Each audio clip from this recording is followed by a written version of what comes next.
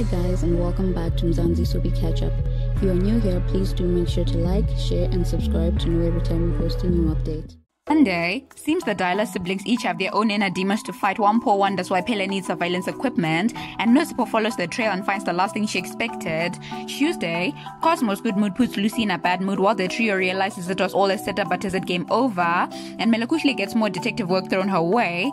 Wednesday, the practical-minded lovers rain on Kabisi's parade while Anat is worried not to push his luck, and Fikile is stunned by Kumo's proposition. Thursday, Wuspe recognized the wily reporter in disguise while Nosipo is caught between a rock and a hard place, and Tau warns Ayanda that she won't like his idea. Friday, Pele makes a shocking discovery while Melokushli isn't ready to give up yet, and a package arrives at Sikalo with disturbing contents.